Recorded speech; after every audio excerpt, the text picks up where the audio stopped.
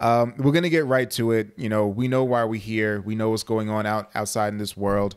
We know that George Floyd was unjustly and brutally murdered at the hands of police in Minneapolis. The resulting, demonstrations in cities around the world have drawn, nationwide attention. News organizations, politicians, some people are on the right side of history. Some people are on the wrong side of history. I know I've had a bunch of different feelings today before we even get to like our outline. Like, how are you feeling, Josh? Like, what kind of emotions are running through you as you just see like the constant news feed of things that are happening? To be honest, man, I feel like I'm living in a movie. Like, what we're going through right now is so real. So it's so live. It's so real time right now, and it's almost as I can't believe it. Like, I drove by the mall today, boarded up. Yeah, Green Acres Mall, boarded up. Are they afraid that people are gonna, stick up VIM? Is that a thing? That's another thing too.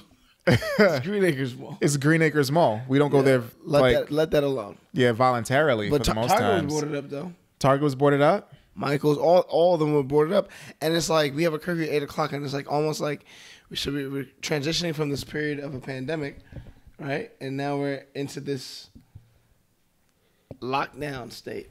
Yeah, we're locked down. Yeah.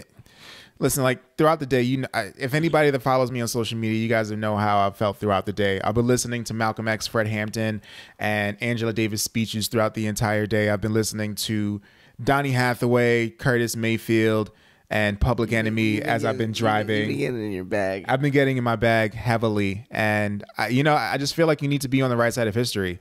And I feel like if you stand in the middle of the street, you'll get hit by a car. Like, pick a side. Pick a sidewalk to be on. And stand on that, and I'm proud of the side that I choose to stand on every day. Absolutely, and I think you gotta just blurt it out. Black lives aren't as valuable as the lives of a lot of other groups in this country, and it's evident every single day. And the demonstrations and the protests are a straight result of that, realization. A lot of the treatment and the accountability for police officers who brutally murder, suffocate, shoot, beat black men and black women, the accountability isn't there. And there needs to be a reaction, and that reaction needs to be really loud. And if you have any friends who are afraid of that reaction, any family members who are afraid of that reaction, fuck them. Oh, Trevor's here today. I'm here to pod today. He's here today. Yes, indeed. This is a very important time. The line's drawn. Has to be, yeah, right? The line's drawn, and where you fall, like you said, where you fall on this side of history is really important. And, for me, I want to say, growing up in a Christian home, right? Like, you're not taught at first to see color, right? You're made aware of color and just how real that is, how real race is, and how real racism is.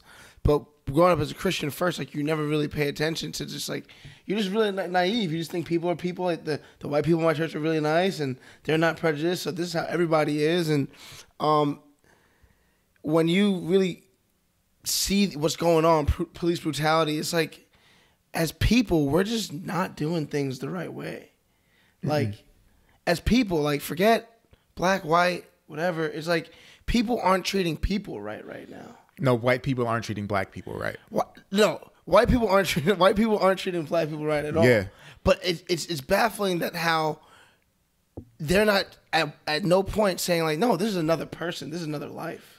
Because that's the way the country's been. The country is built on a foundation of free labor, free black labor, free African labor.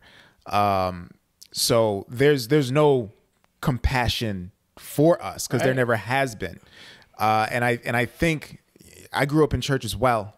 And I think the older I've gotten and the more that I've been in the world and seen how things go and how I've been treated and how I've seen my brothers and sisters be treated, I feel like I identify more as a black man than anything else. I feel like I identify more as a black Right. man before I identify as a Christian. Right. I feel like I identify as a black man more than I would identify like as a, you know, with whatever profession I have, and I feel like first, for sure. and I feel like it's something that I have to be aware of for my survival.